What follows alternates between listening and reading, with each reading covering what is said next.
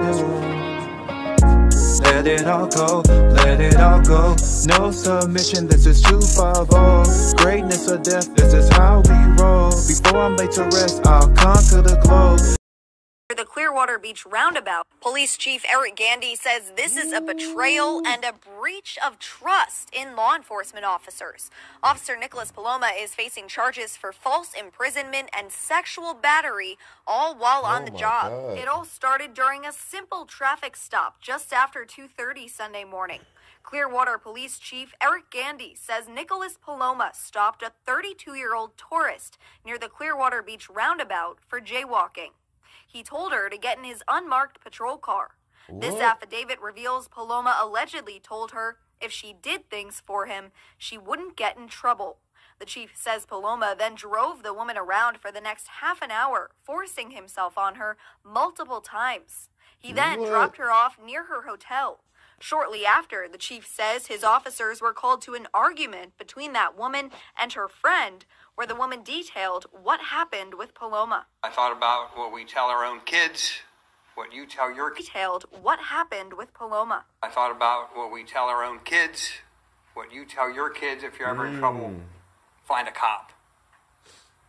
Ooh. So, I have to make it really clear, obviously, by the fact that our detectives worked tirelessly since very early Sunday morning, that we take this extremely seriously. And it's intolerable in this profession and certainly in the Clearwater Police Department. Paloma has been on administrative leave since Sunday. He was arrested Tuesday and is being held in the Pinellas County Detention Center.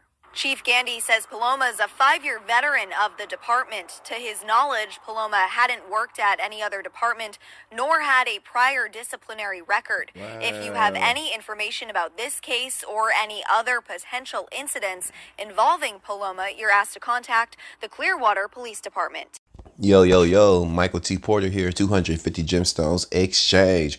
This is where I give you guys great content, and in exchange, you guys either like, comment, or subscribe. Hopefully all three of the above. Don't be afraid to share my videos. Pass me around. Facebook, Instagram, and all other social media platforms. And y'all know how I feel about my chizzing. If you guys like to support the channel, Cash App, $ Michael US.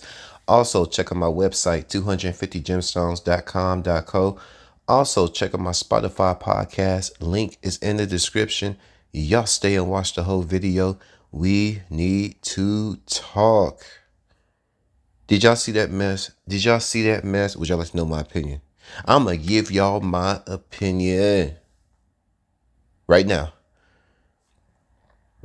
This is so alarming that it seems like in America, everybody's horny and violent. Horny and violent. Violent and horny. Horny and violent.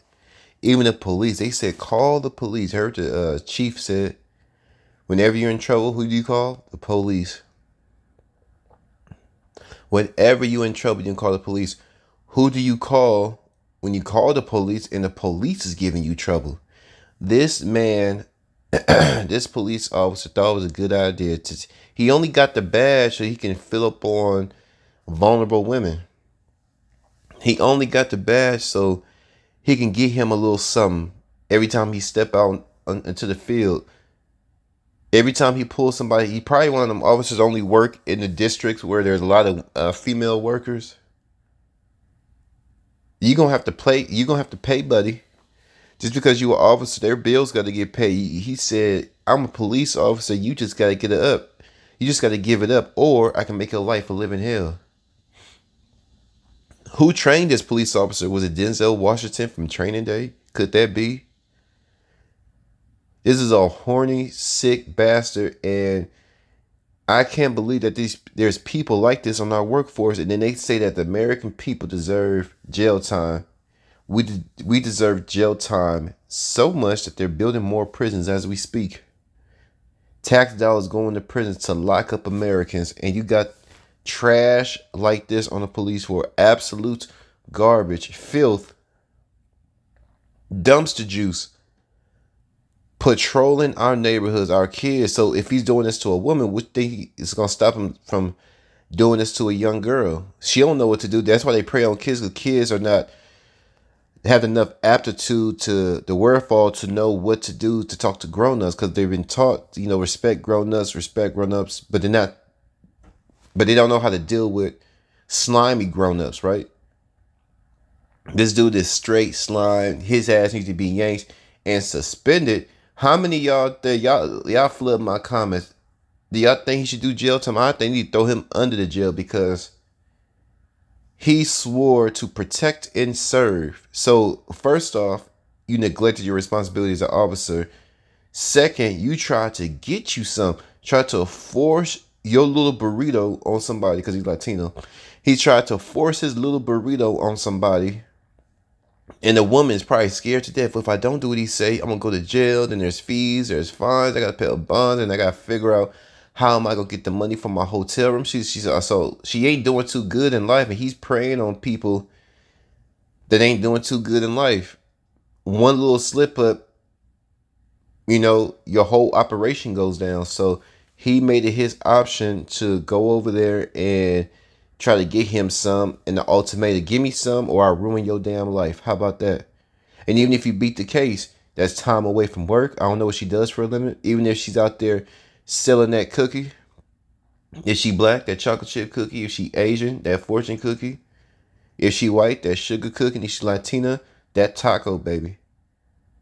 That taco baby. Whatever she do to get how she put food on her table, that's her business. But he said, however you get it is not enough because you probably live in the hotels. You ain't doing too good. This man's a predator. This man's a creep.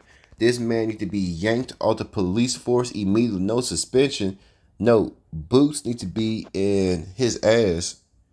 They do that to the American people every day. They do that to the American people every day, putting boots in our ass every day. But y'all flood my comments. What y'all think about this officer out there in Clearwater forcing his little burrito on vulnerable, weak women every chance he gets? 250. I'm gone.